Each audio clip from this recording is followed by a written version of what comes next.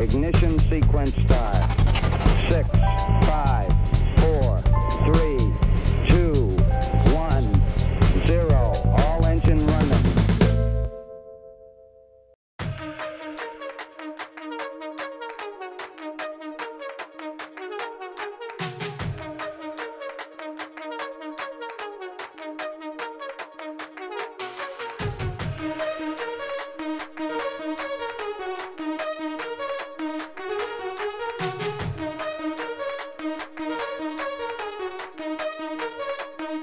So I'm Bryce Vertudes, founder of the Electric Night Riders, and actually there are 3 of us, but right now after a year and a half, I was the one left handling the group.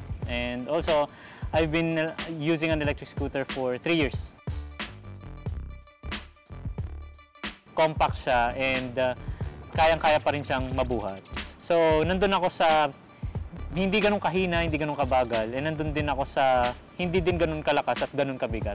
Yun yung pinili kong parang for me is the best electric scooter, best ideal electric scooter for me. Sa mga electric scooter riders naman na interested na bumili, na lalo na for the beginners, I think eto magbibigay na lang ako ng 3 brands.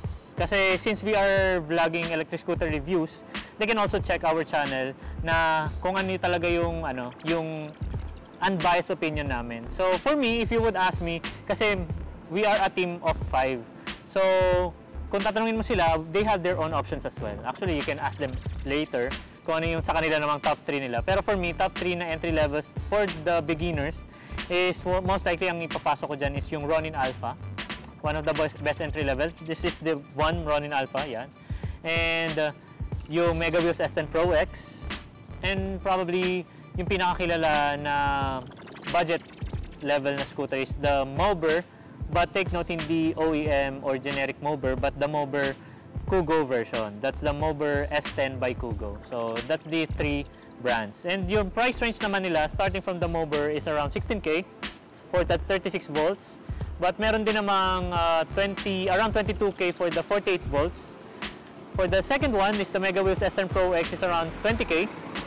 And also the third one is the Ronin Alpha is around 26 to 27K depending on the version kasi may paparating silang version 2. So yun, paparating silang version 2. Yun yung for the entry levels naman. For the mid level naman, dun sa mga existing riders na gusto mag-upgrade, dun pumapasok naman yung main electric scooter ko, which is yung Double D VX2400. Siyempre, I'm not being biased, pero kasi kaya ko siya pinili dahil after going through all the existing electric scooters na nandun sa price range niya, siya lang talaga yung parang sweet spot na nakita ko. Nandun, kumbaga doon tumibok yung puso ko sa Double D VX2400. Kaya nung nakita ko yun, hindi siya pwedeng mawala sa listahan ko to recommend. Hindi porket siya yung gamit ko, kundi siya kasi yung pinaka-ideal for a mid-range entry-level scooter. So that's the first one. Second one will probably be the latest na review namin is the Ultron X2. That's a 60-volt electric scooter, and for me that is also considered as a mid-range kasi yung X3 yung mas mataas sa kanya. So Double D VX2400, Ultron X2. And then lastly would probably be Ultron Mini. Kasi yung Ultron Mini is one of the top pagdating sa pinakamalayong nararating ng one full charge na electric scooter. That's Ultron Mini. So sa akin naman, ang pinakapanalo naman sa Double D VX2400 is the weight. Wala pang tatalo sa 1212 watts na motor hubs niya na 48 volts to maximize the range. Kasi yung 60 volts masyado na malakas.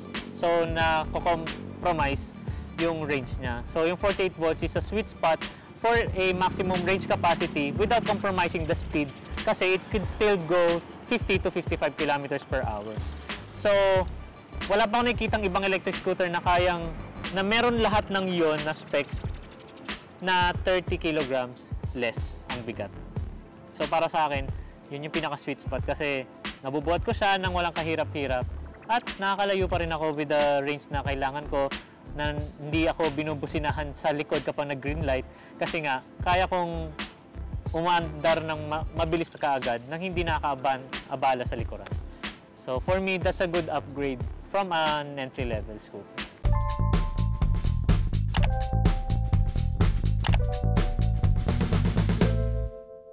For the high-end electric scooters naman, syempre, hindi pwede mawala sa listahan ko yung Wolf Warrior Plus. Kasi nung na-try ko yun, ito hindi na siya ideal weight. Kasi halos wala na kayong makita talaga. Well, the fact is, wala talagang magaan na high-end. Except for the Rion. Kasi yung Rion naman, it cost a fortune before you buy it. So, I don't consider it as a very practical na electric scooter. So, for me, the best for me, opinionated to, this for my opinion lang, is the Wolf Warrior Plus. Stability-wise, it's very good.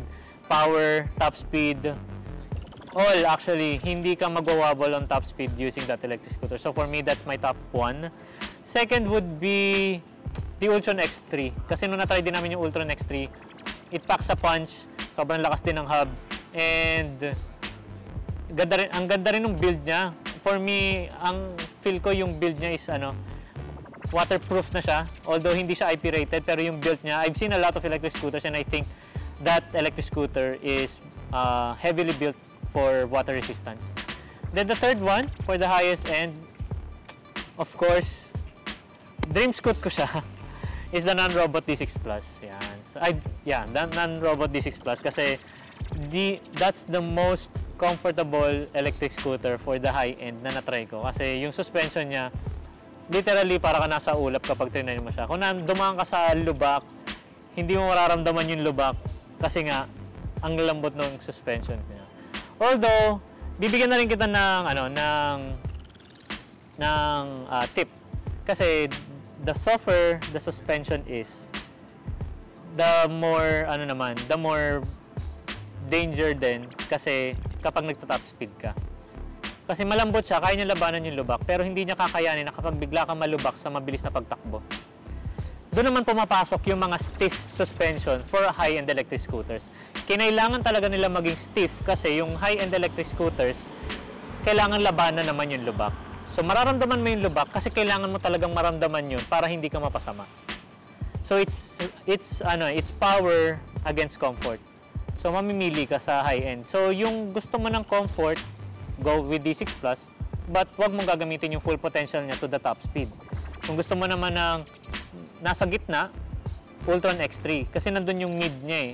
Nandun yung suspension, enough suspension to fight the rumble strips and all. Pero, enough din to go you with top speed. I mean, enough with top speed na hindi ka mapapasama. And kung gusto mo naman ng sobra talagang ilalaban ka at ipaglalaban ka sa lubak, pumunta ka sa Wolf Warrior Plus. Kasi si Wolf Warrior Plus, nandun yung stiffness ng suspension niya just because kailangan kang safe at stable kapag bigla kang nalubak. So, doon naglalaro yung specifications. Kaya yung top 3 kong yun, iba-iba yung specialty nila depending on your preference. Kung gusto mong comfort, go with D6 Plus. Kung gusto mo ng super powerful na go with Ultron X3. And if you would want stability, go with Wolf Warrior Plus. So that's my top 3 picks for the ultimate high-end electric scooter. So for the range naman, ng mid-range na nabanggit ko, it costs 60K to around 85. For the high-end naman, it starts with 90 to 150. But there's a lot more high-end, the very ultimate high-end, the SSS. Diyan na pumapasok yung mga brandang Whipped and Dualtron. So, alam na ng mga riders na naka-brand sila na Whipped at Dualtron. Alam na nila yun na mas mabibilis sila at mas malalakas. But, ideally, if you are looking for a practical one, I would suggest those brands. Kasi, nandito tayo sa practicality. So, kung nandito tayo sa gusto natin na malakas din, gusto rin natin ng makasabayan natin yung mga branded ones, pero hindi ganun kamahal, then dun tayo sa top 3 na naibigay ko. It would fit you and probably makakasabay mo rin sa bilis yung mga branded na yun na nabanggit ko earlier.